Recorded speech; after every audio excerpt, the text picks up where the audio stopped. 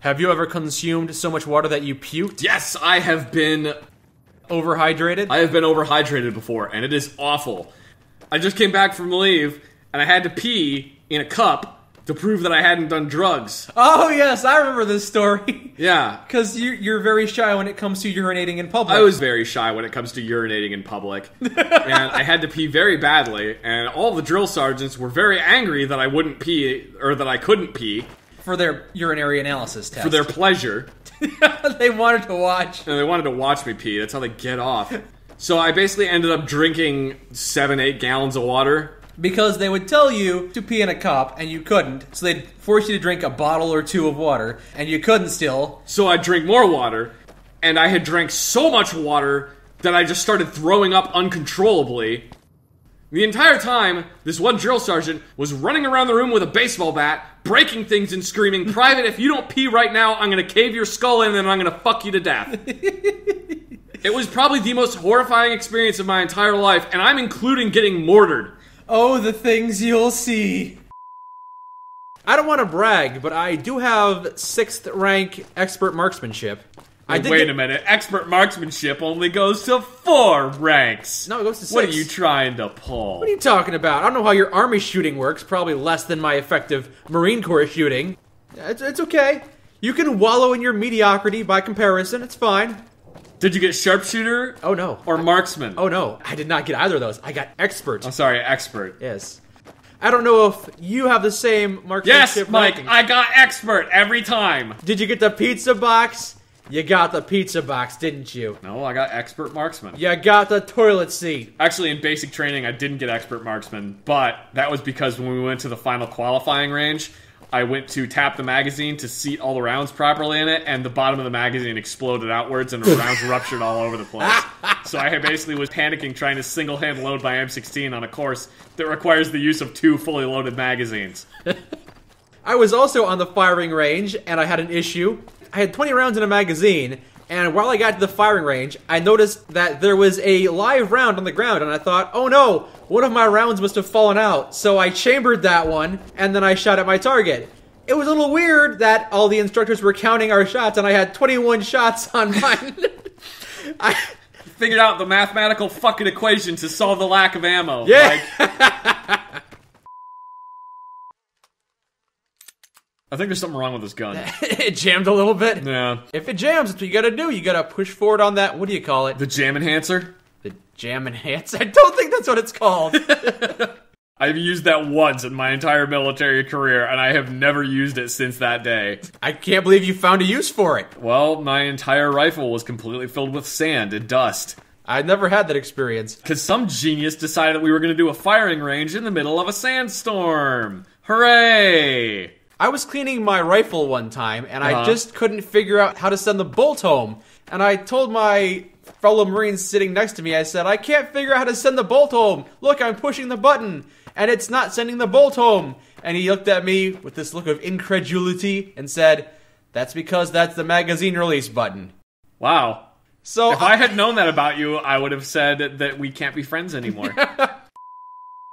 While I was in the military and I lived in the barracks, we had a thing that was called Better Opportunities for Single Soldiers, or BOSS. Sounds like a dating meetup program. No, but it was supposed to help create fun events for people that lived in the barracks so they didn't just sit in the barracks and drink all the time.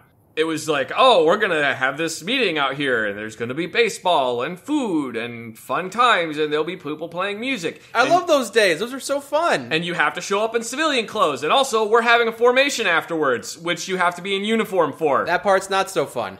I'm literally in the middle of work. I have 15 weapons that need to be fixed right now, but I have to go to the mandatory fun day, so whoop-de-doo. So I had to go back from work to the barracks, get changed into civilian clothes, go to this meeting, and they were like, oh, there'll be food there. So I didn't eat lunch. I know where this story's going. Was this your first mandatory fun day? Or were you aware of the procedure for that? Oh, I was aware of the procedure for mandatory fun day. But usually when they said there's going to be food there, there was food there that you didn't have to pay for.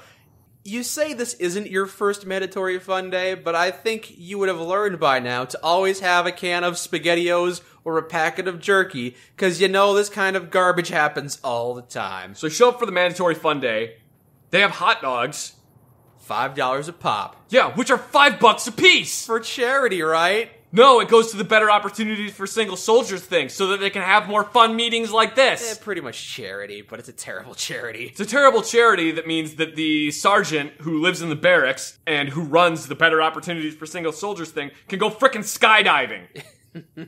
Whereas I'm stuck sitting at the barracks getting drunk because I don't have anything else to do. Anyway, show up there, I have to pay like $5, I don't have any money, then I have to go to a formation, so I have to go back to the barracks, get changed into my uniform, put on my black wool hat that I have to wear in the summer in Louisiana. Oh, yeah. Where it feels like 120 degrees outside. I stand in formation for 10 minutes and then pass out because my blood sugar is too low. This isn't a unique story for you, but it is. No, this happens to pretty much everybody in the military. Yeah. I wake up and my first sergeant and a medic are dragging me away from the formation. Did you get the silver bullet?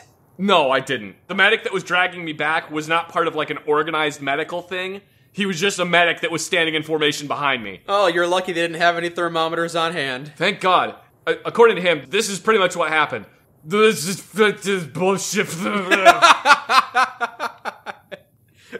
I fell into the person in front of me and knocked him over. I wake up, my first sergeant and a medic are dragging me back, and my first sergeant is cussing me out and telling me that I have disgraced him and the entire unit because I passed out. The medic is telling the first sergeant that he needs to shut the fuck up because I just passed out, probably from low blood sugar. Mm-hmm. And also because it's 120 degrees outside. He's like, did you eat at all today? And I was like, no, I didn't eat. I went to the boss meeting. And he's like, you gotta eat before those things, man. They charge you money. Because it wasn't his first rodeo either. Anyway, long story short, I passed out because the army said that there was gonna be food there, and then there wasn't food there, except there was food there, but I had to pay money for it. Like they do every year. Yeah. Mandatory fun days are the worst. Oh man, when we got sent to Africa, we got 2 guys that fell out of heat stroke the first day. Because they had to sleep under the frickin' 120 degree sun. Oh, that seems like a great idea. Don't worry, we had plastic tents to sleep in that had no ventilation. Yes.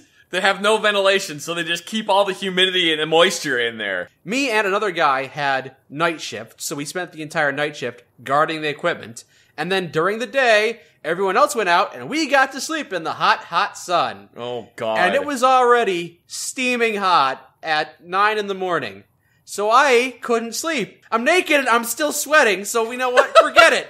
I'm just gonna put my gear back on, and I'm just gonna use my off time to play cards, because there's nothing else I can do. Meanwhile, the other guy stayed in the tent for about 15 minutes, and started getting delusional, and he starts yelling, "Hey Mike, are you feeling hot?"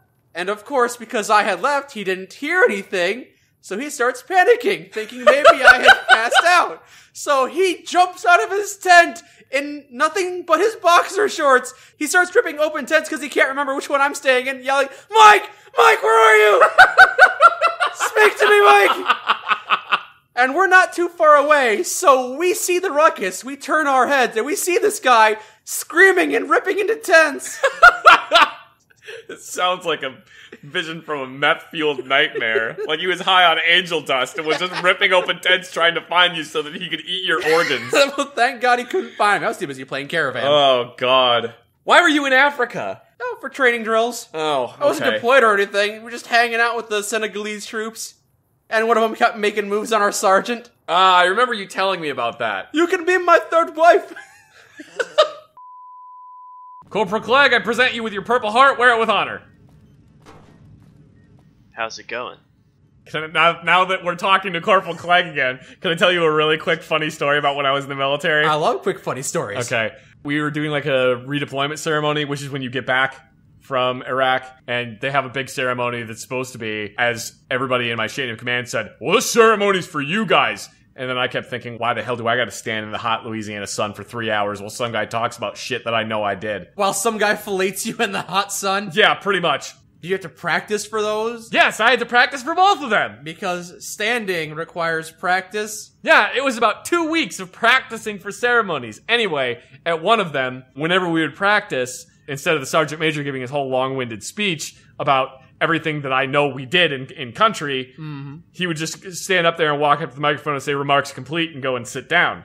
Because he didn't have to give the whole speech for the practice. They practice it at home, in the comfort of their house, in the comfort of air conditioning. Unlike me, because I'm a lowly soldier. Anyway, I'm getting off topic. During the actual deployment ceremony, he had said remarks complete so many times when he was called on stage that during the actual ceremony, he got up there, got behind the microphone and said remarks complete and then went and sat down. And then I could see him sitting on stage, and 2 seconds after he sat down, he realized what he did and just went, oh, fuck. You didn't hear it. You saw him mouth it, though. Because he didn't actually give the speech he was supposed to give, and they just kept going. That was the best redeployment ceremony ever, because it was about an hour shorter than it needed to be. Anyway, so there was no fallout from that? No, not really. No, it's just a thing that happened. It's a sergeant major who's gonna yell at him.